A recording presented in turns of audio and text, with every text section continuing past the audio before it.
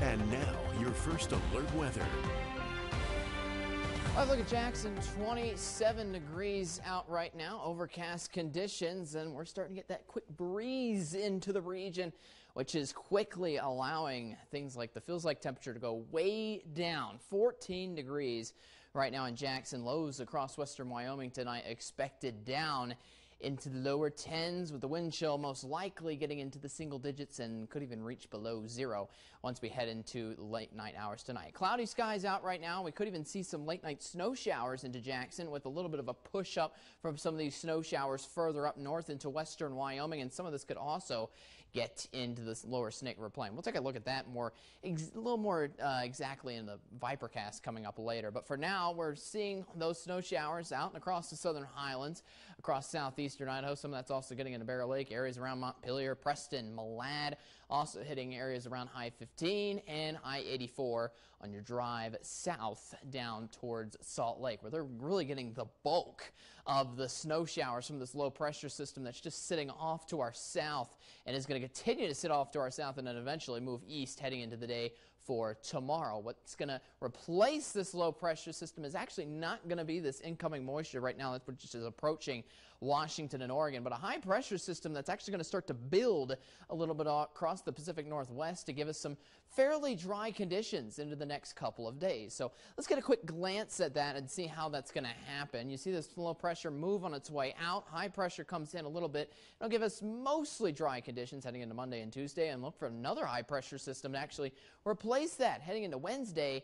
And it's not going to be until late on Thursday night into early Friday before we get more scattered chances and more major impacts of snowfall back into eastern Idaho and western Wyoming. So we got 3 full days of mainly having these kind of stray snow showers stick within the region here for Monday through Wednesday. Let's take a look at that in the Vipercast. Heading in for the rest of the night tonight, snow coverage continues across southeastern Idaho, with maybe occasional rounds working their way into the lower Snake River Plain and out also towards western Wyoming. Then we continue into Monday.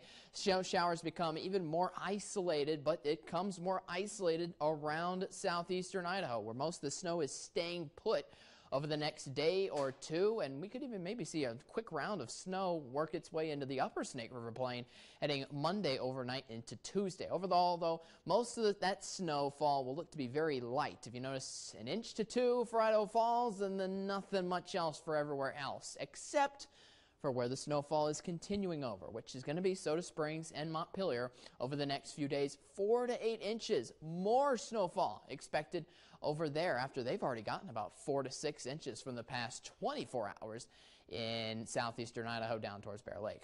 29 in Preston for tomorrow, 26 in Lava Hot Springs, 28 in Montpelier. Again, the temperatures decreasing by a good bit compared to today. 29 in Jackson, 26 in St. Anthony. Could face some morning fog for the upper Snake River Plain for tomorrow. 16 degrees in Salmon, 24 in Arco, with partly cloudy conditions across much of central Idaho.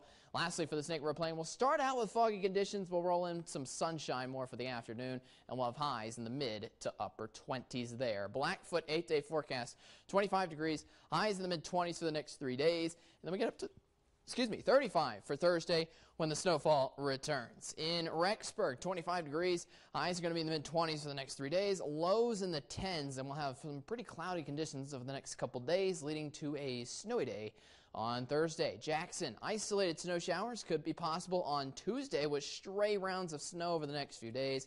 Highs at 29 for Monday, 25 on Tuesday. Salmon, highs in the teens, lows in the single digits over the next couple days. Foggy conditions in the morning, partly cloudy conditions in the afternoon. Pocatello, foggy conditions possible for tomorrow early morning. 28 is our high. We're up to a high of almost 40 in time for Thursday. That might bring in a little bit of a mix of rain and snow for you on Thursday. Lastly, in Idaho Falls, foggy conditions expected over the next 3 days, leading to a snowy day on Thursday and Friday. But I will say this, though, again, we've gotten, or we're going to get, I should say, a break in a Monday, Tuesday, and Wednesday. Usually when we have these breaks over the past couple days, it's been like a day, and then the snow comes back. But now, the extended period. A little bit of time where we get to go and recover a bit, maybe take out some of that snow on the roads to make it so, okay, we're kind of prepared for the next wave coming in. All those icy road packages that we've been having to deal with. Maybe just taking a little bit of a chill. A little bit of a winter break for the weather. Well, while we're